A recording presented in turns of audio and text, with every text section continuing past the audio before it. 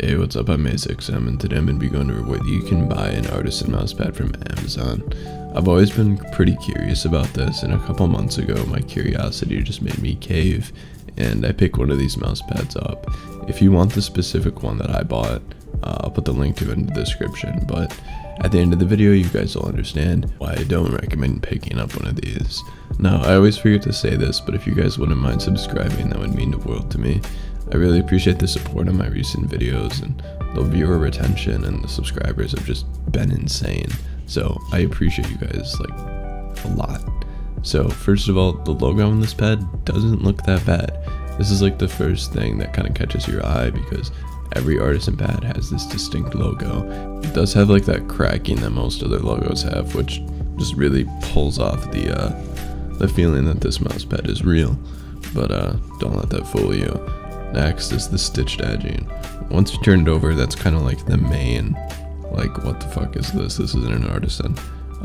This is not Artisan stitching. I'll show you Artisan stitching on my Shirinkai. It normally goes all the way around the edge and it doesn't split off like how on the wine red one it does.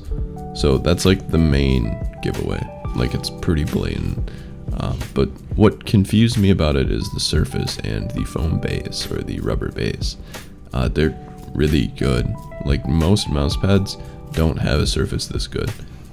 That's like something special about the Hien, obviously, but it's really fast and it's uncoated. I've used it for I think a couple months now, and I've washed it a couple months to try to get off a coating if there was a coating. Now, there was some dude on Amazon who put in a review that was like the red like paint started to wear off.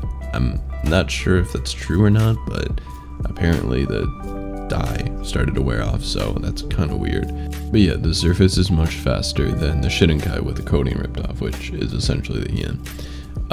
Normally the Hien surface isn't as rough as the wine red one is. I'll do some close-up shots right now of the wine red one as compared to the black one, and there's a pretty clear difference. The stitching is much bigger and it feels a lot rougher and a lot faster. I'd have close to no stopping power on this, which isn't like a Hien. There is slight stopping power in a Hien, unlike this one. Now, is it a bad thing? No. Is it a weird thing? Yeah, because that's not a Hien. It's not at all. And it's weird that it's so good because it's an uncoated pad that feels somewhat like a Munson or Jacquard or some type of material around there, but just uncoated and insanely fast. Next thing that kind of fooled me was the rubber base or the foam base. It's dead on Artisan like foam.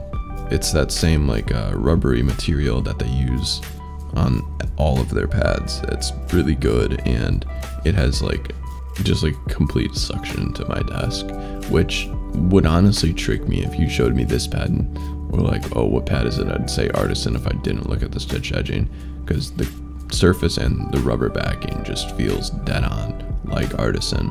So the next pretty noticeable thing is the X and Y difference.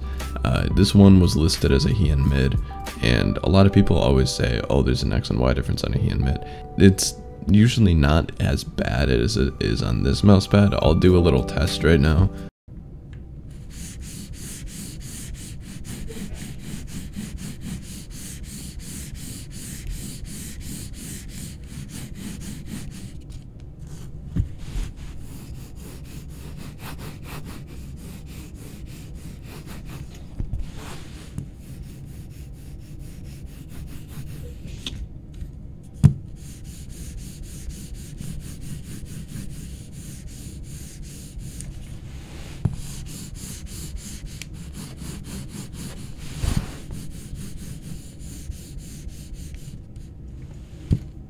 So yeah, it's definitely noticeable, but it's definitely not going to affect you in game.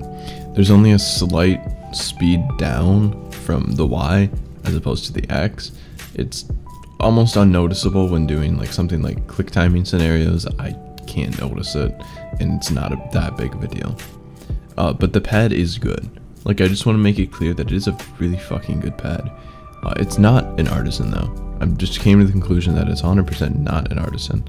I've only seen one other picture of this stitched edging online, and it was from someone who did not know if theirs is real. So I'm just gonna base that opinion on this pad is fake.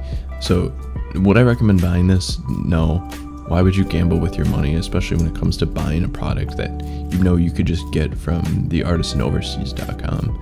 I'm gonna put that website in the description if you want a real Artisan pad, because just like, why would you gamble with your money when it comes to buying a product? That just doesn't make sense to me.